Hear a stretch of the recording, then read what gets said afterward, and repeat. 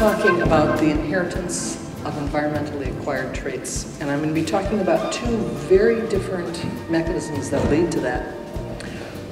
Proteins have to fold. So this is a protein, and you see it's a long, long chain of amino acids that has to fold a very, very precise shape.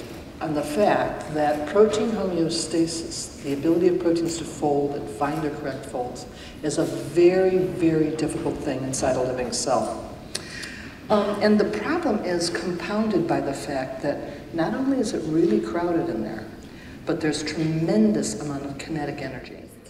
So it was fantastic, and he will tell you why. Well, it was fantastic because I learned a lot. I always thought that Lamarck, was out of date, but he's back, and it's nice. For me, the principal goal of this talk is the relation between a new function of the heat shock proteins related to the pathogenesis, for example. I thought it was absolutely brilliant. And specifically the idea that there can be a lot of variation that's in any kind of genome that can be revealed at times of stress.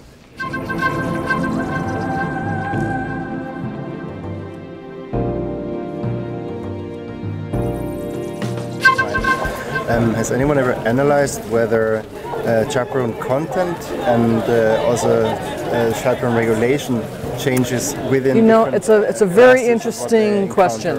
The organisms that live under extremes, these the thermophiles.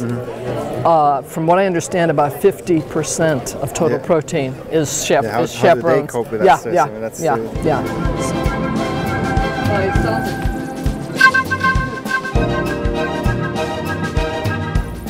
And just maybe it's worth mentioning, if anybody wants to talk about it, we do a lot of work on other aspects. For example, we're getting more and more interested in medicine, and we're working on the role of heat shock proteins and protein folding in cancer and in neurodegeneration.